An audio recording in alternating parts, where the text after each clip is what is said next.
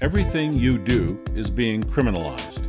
For instance, if you don't handle your bank deposits and withdrawals in a certain way, you can be imprisoned and your entire bank balance can be confiscated.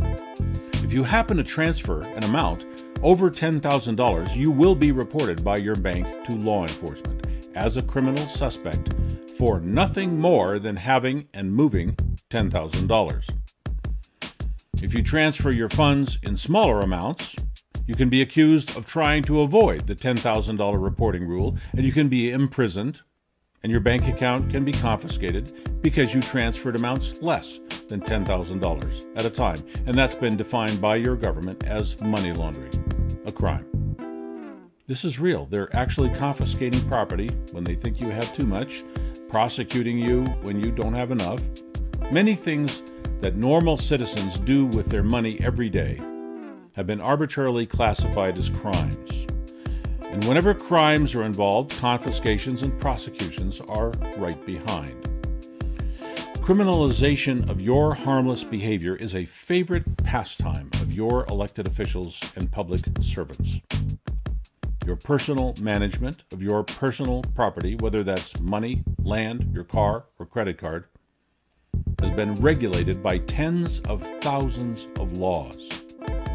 They don't teach those laws in school. They don't provide convenient access to those laws online. But they tell you that your ignorance of those tens of thousands of laws is no excuse for violating them.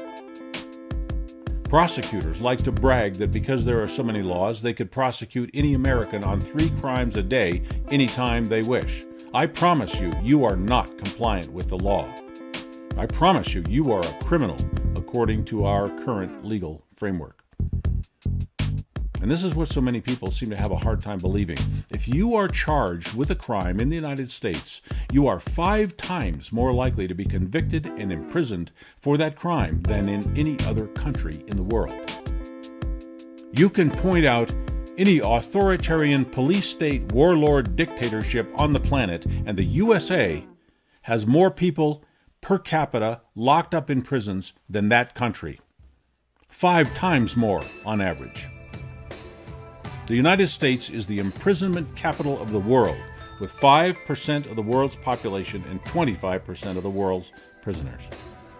So this nonsense of the United States being the world's most free and open democracy is what propagandists call the big lie. The United States is neither free nor open. So how have we lost so many of our freedoms? Our public servants and bureaucracies no longer seem to be concerned about protecting our freedoms and serving the public. They now seem to have the idea that they are supposed to make money from us. In government, that's not hard. They simply take it by force. If you could do that, you would probably look for new ways to do that every day, just like government is doing to us now. One of the easiest ways to rob people is to call them a criminal. You see, no one in society seems to care if you rob or tax a criminal. And when government calls you a criminal, everyone else just goes along with that.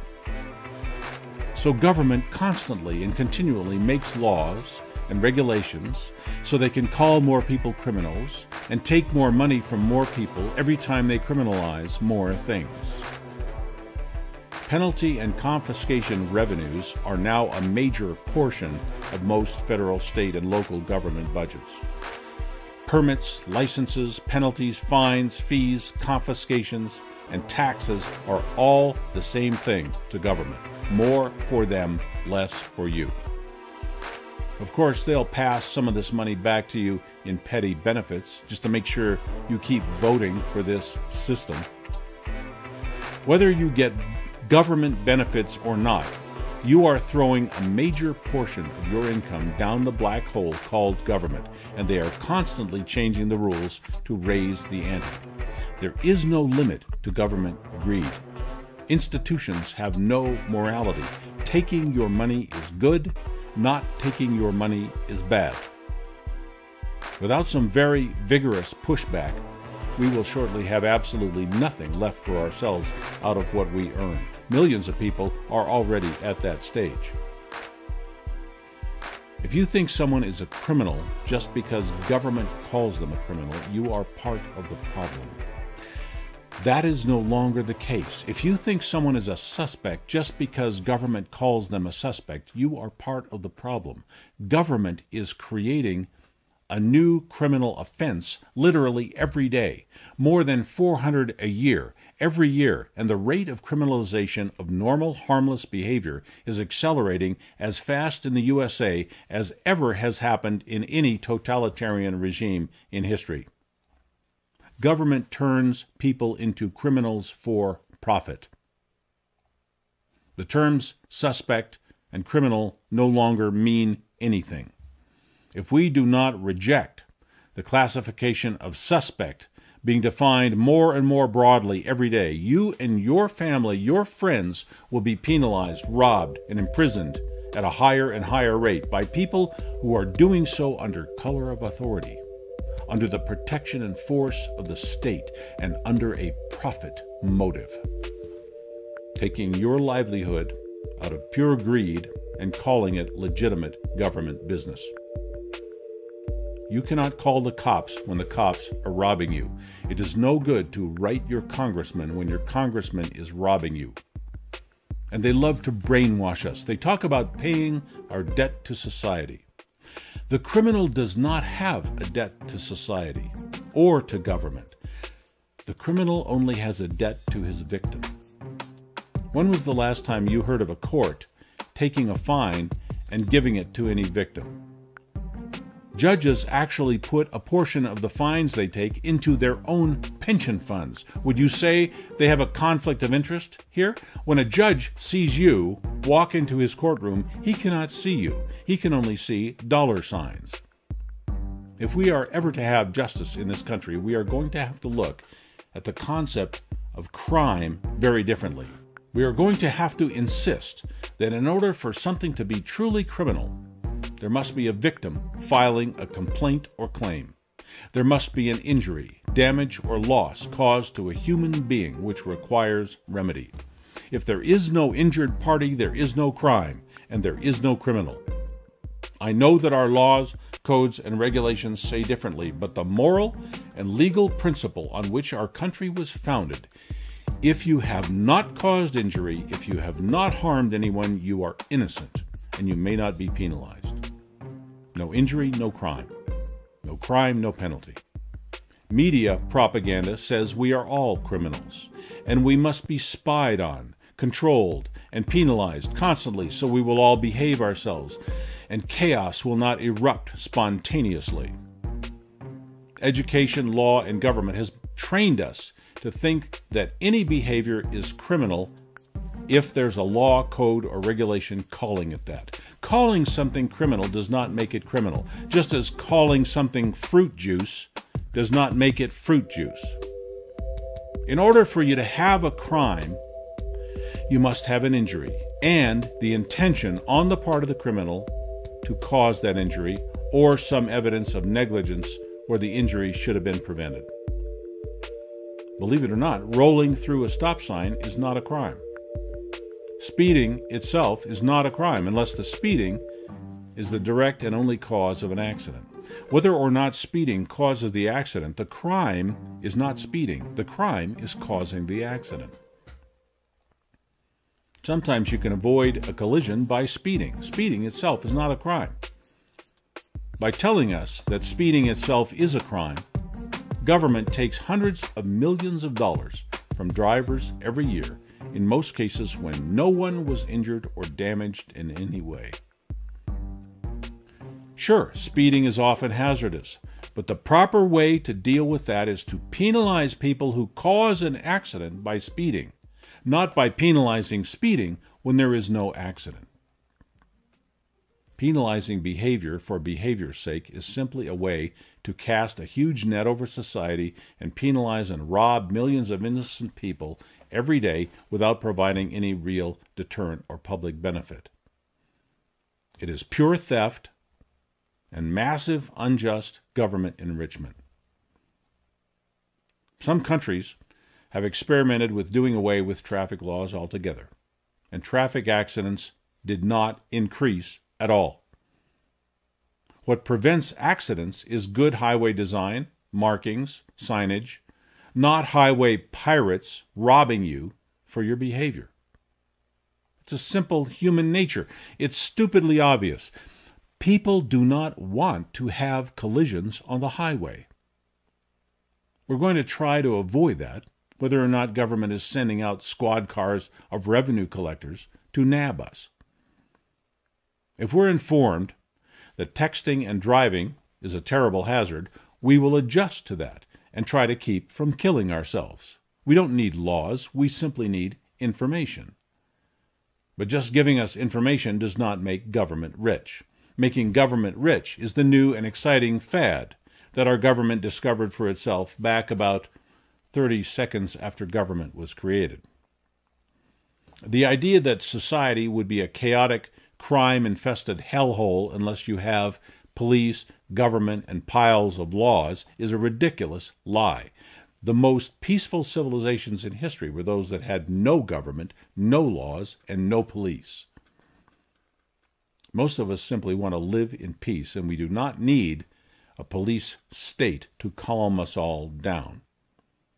Yeah, we can be paranoid, we can fixate on all the dangers in life, we can allow a quasi-military assault force to make us all feel safer. By doing that, we are letting government pretend they can eliminate all problems in society by punishing and fining any behavior that they decide is risky or inappropriate. That is a major problem, because that means we can be punished for doing anything the government calls risky or suspicious. The government can take our money by telling us we are behaving badly. Government has turned that into a growth industry. There's no limit on what government can call bad behavior. There's no limit to the amount of money they want to take from us. This has become a major problem for society. In case you have not noticed, government is out of control, and you cannot manage your money freely without risking being put on some suspect list. This is a major defect in our civic structure. Our government can use its authority and monopoly on violence to enrich itself.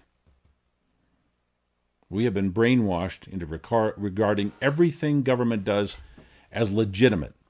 It's no wonder they're taking our money. We're letting them. We're not objecting. We're not resisting that. Government, which should be challenged constantly, is hardly ever challenged because government tells us they're always right. Anyone can tell you they're right. Does that make them right? Never be suckered into the criminalization propaganda and mindset. Never view someone as a criminal for simply being called a criminal by government, or for harmlessly disobeying a behavioral dictate made up by a bureaucrat. A few basic rules are always a good thing, but we are way, way past that now. It is not the business of government to make judgments on our harmless behavior, and government needs to be told that. Here's how to keep your perspective on who is and who is not actually a criminal. If there is no injury, no victim, no damage, no violation of rights, no loss of property or opportunity, then there is no crime, and there is no criminal. Carrying a bag of marijuana is not a crime. Giving drugs to children is a crime, because drugs are harmful to children, and the harm can be seen and recorded as evidence. But unfortunately, when something can be harmful, government does not just criminalize the harm. They love to criminalize everything associated with the harm, so their net of fines and penalties can be cast much farther, and government power can be made absolute. Putting solar panels on your property without a permit is not a crime. But it's amazing the amount of criminalization we've accepted and now take for granted. Refusing mandatory state education of your child is not a crime. Exercising property rights is not a crime, such as refusing to pay property tax. Refusing to be enlisted as a slave is not a crime, such as assessing taxes on earnings from your own labor. Refusing cooperation or compliance with a public servant is not a crime, although if there is an immediate concern for public safety, compliance is probably a good idea. The point is, you do not owe service just because government wants your service. You are not a criminal just because government or the law says you are.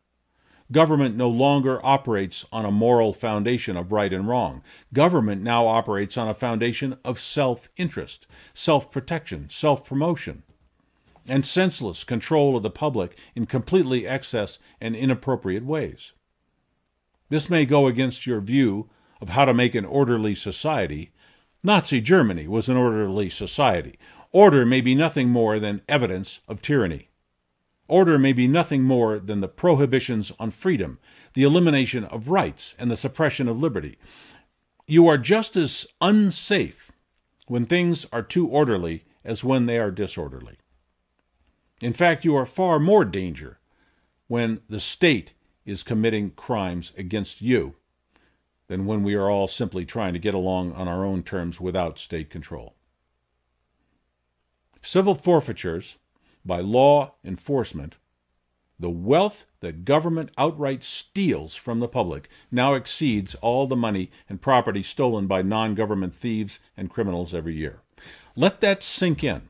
All the damage done by civilian property crimes in the nation is now exceeded by the damage done by supposedly legal civil forfeiture. Civil forfeiture is theft committed by the state, and all they had to do was pass one simple law saying that was okay.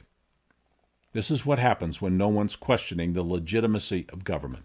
We are no longer overseen by the limited and morality-bound government of the past. We are now overseen, ruled, you might say, by an enemy, a very hostile and powerful enemy who has targeted what we earn and what we have for seizure by any means possible. And when you are the government, everything is possible. They have openly declared war on us by civil forfeiture, by unlawful searches and seizures when we use air travel, by mass surveillance on all of our digital devices, by IRS theft without due process, by taxing the most basic right, the right to own property. Government has declared you are nothing to government but a place from which to steal money. How safe will you feel when the police find a reason to suspect your car was used in a crime and they seize your car in a traffic stop? It happens every day, and no one's even charged with a crime. They just take somebody's car. What would you think if that happened to your neighbor? We can turn against people we know just because government tells us to do so.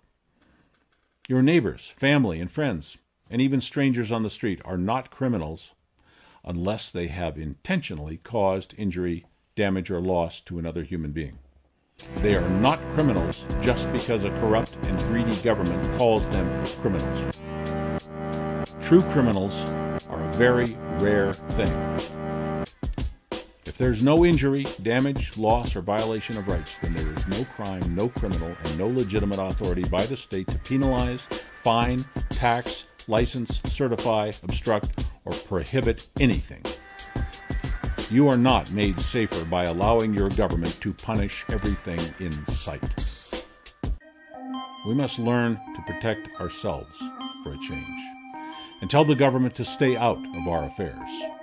Only when we are all recognizing the dangers of statism and authoritarianism and demand that our government stay inside a small and well-defined box can we stop and reverse the very obvious current trends towards state tyranny, control, and the wholesale impoverishment of society. Our government has now admitted that it conducts unlawful mass surveillance on every American. But our government does not prosecute itself for its crimes. Crimes committed by government are utterly without deterrent. When they are exposed as criminals, they don't even stop committing the crimes. Tell me this is not out of control. Through your credit cards, your smartphone, your household electric meter, on nearly everything you do, government is collecting a high-resolution diary of your minute-to-minute life from the day you are born to the day you die. All they have to do is look at what you are doing and call it a crime, and you are then owned, controlled, robbed, and persecuted by an out-of-control state apparatus full of amoral bureaucrats who simply want to take your stuff. Like magic, government can criminalize anything we do, but we must shove that magic genie back in the bottle. We must demand more affordable government, more ethical government, less authorized government, less government overall, and we must replace it with government that is more interested in providing service to us than enriching itself on us. We must make this a common theme in our daily activities. We must talk among ourselves to determine how we will accomplish this or attempt this. We have a lot of that work to do before we will ever get back to anything we can call a free country. Does this country belong to government or the people? We can clearly see that if we don't decide that ourselves and take some action on that decision, government decides that for us. And when they do that, we lose. Government will always take from us as much as we let them take. The only thing that will ever limit the size and greed of government is when we, you and I, all of us, stand up and say no more. If we don't start doing that soon, no more is exactly what we will have left.